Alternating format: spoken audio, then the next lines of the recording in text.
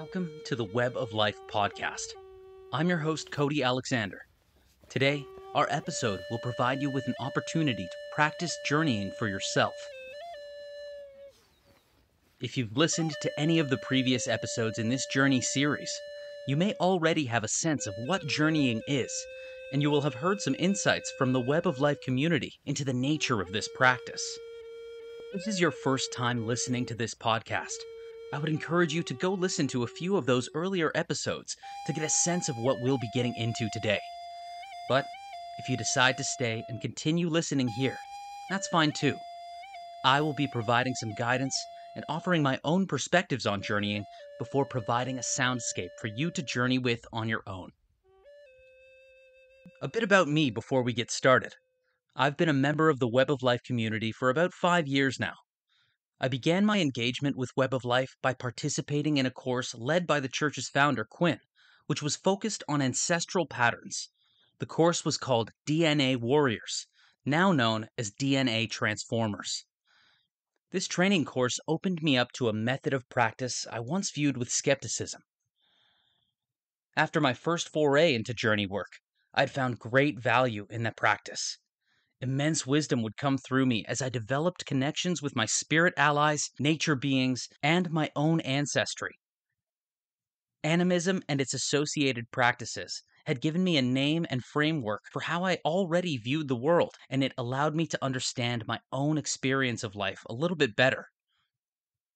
Since then, I've completed 2 other training courses with Quinn, Soul Medic and Spirit Bridge. I'm currently a minister in training with Web of Life as well. Outside of my training with Web of Life, I'm a certified coach in elemental rhythm breathwork, and I'm a voice actor. Since my first time engaging with Web of Life, I have become an avid journeyer. Journeying has been the most tangibly transformative practice for me in many, many ways. So, what is journeying? Journeying is a practice that involves using continuous rhythm to change our brainwaves and get ourselves into a trance or dream-like state while keeping awareness on what's playing out in our mind.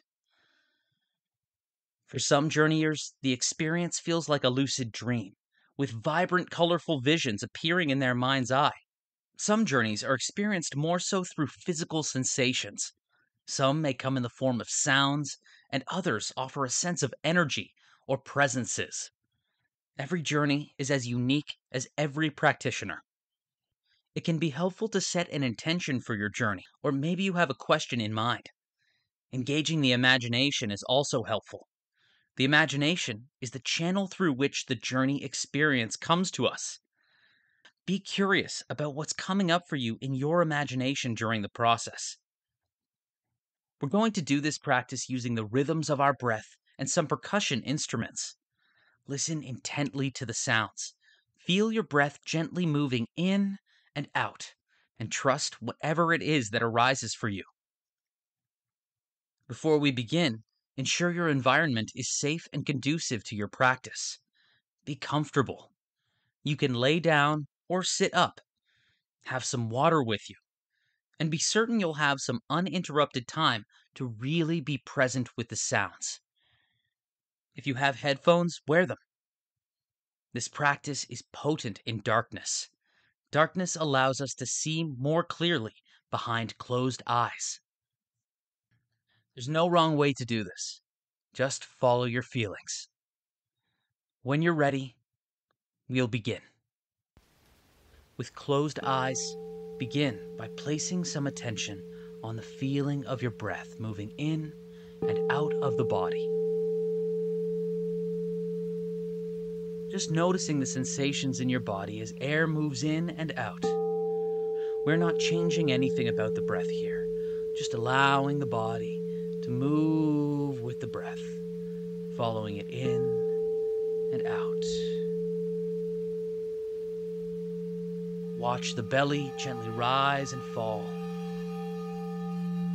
The rib cage expands as your breath becomes more deep with a calm, relaxed body.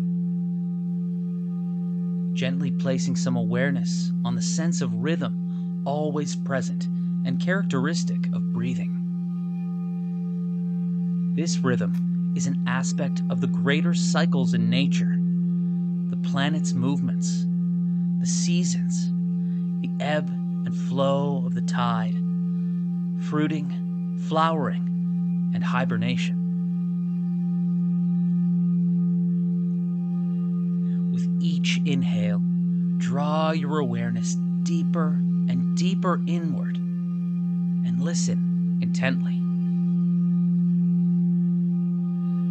Keep your focus on the rhythms, and with your mind's eye, look out behind closed eyes. Holding your intention in your heart, be curious about what you can see. What wants to be seen by you? What wants to be heard by you? What wants to be felt by you? Do not discount any part of your experience here.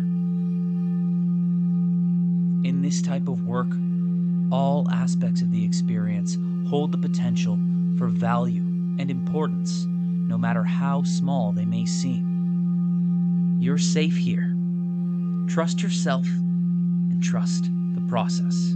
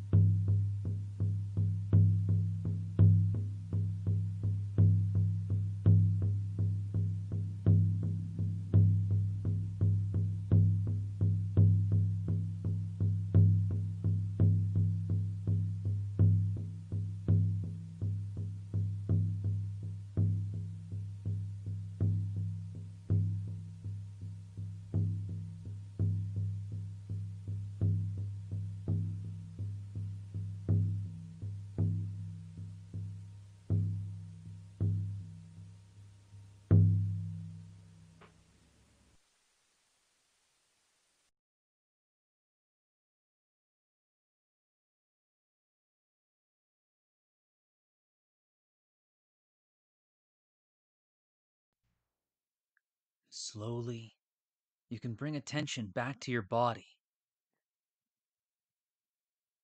Invite some movement into the fingers and toes. And when you're ready, open your eyes.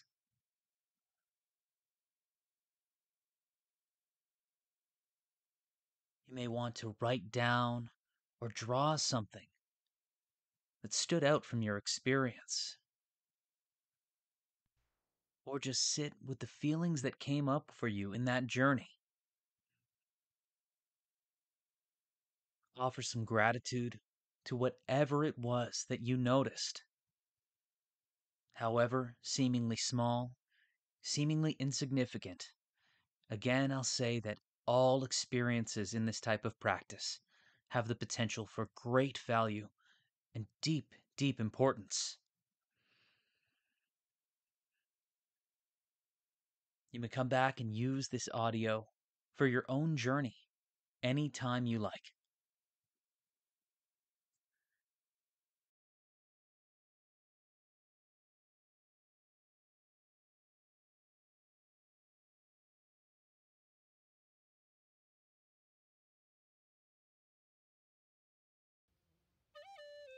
I want to offer some deep gratitude to Quinn Red Mountain for the beautiful sound she provided for us to journey with today. Thank you. Web of Life is an animist church located in Tucson, Arizona, which is Odom and Pascuayaki land and shares digital space with people around the world. We strive to share our animist understanding with all earth-honoring people and beyond. And as members of this Earth community of interwoven lives, we commit to contributing to the wellness of the whole because we all belong.